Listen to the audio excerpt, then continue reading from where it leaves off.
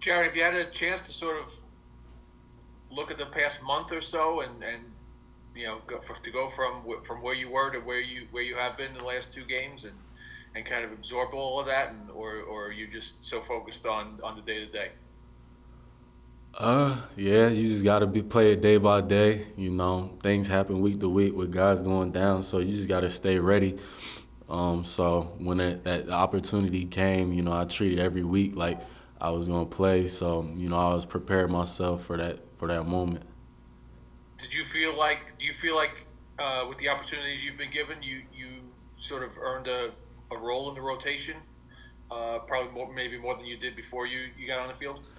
Really, that's not my call. That's up to the coaches. But whatever's asked of me, you know, I'm ready for it going forward. Yeah. Arcanizero?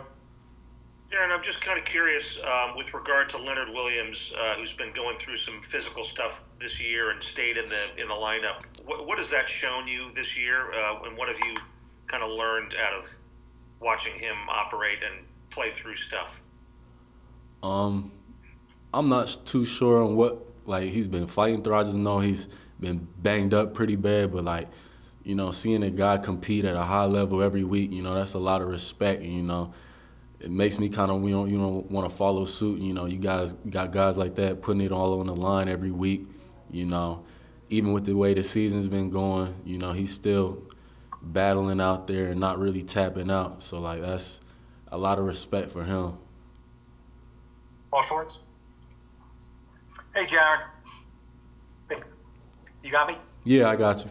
Yeah, good.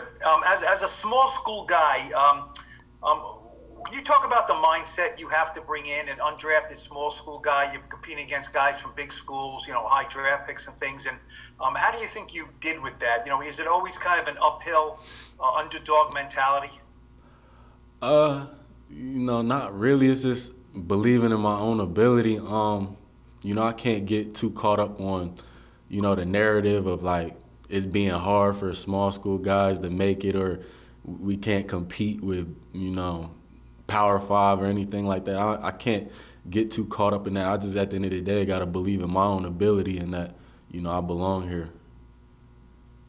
Some of your teammates and coaches have said that you were pretty aggressive from the start, which is often what does not happen with a small school cornerback. You know, is that just your mentality that, you know, if I'm going to be here, I'm going to go down or come up swinging sort of thing?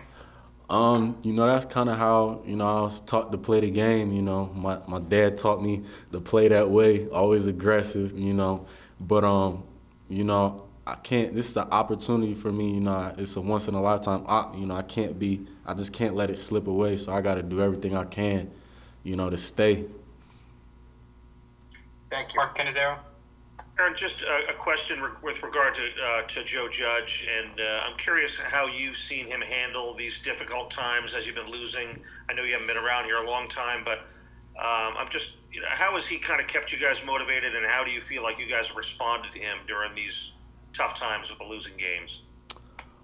You know, everybody in the building got a lot of pride. You know, we're all pros in the sense to where we want to win, you know what I'm saying? So nobody's throwing in the towel. Like, yeah, we might have been eliminated from the postseason, but nobody's throwing in the towel. You know, we still got, you know, 2 games left that we're trying to win, you know, especially with this one coming up.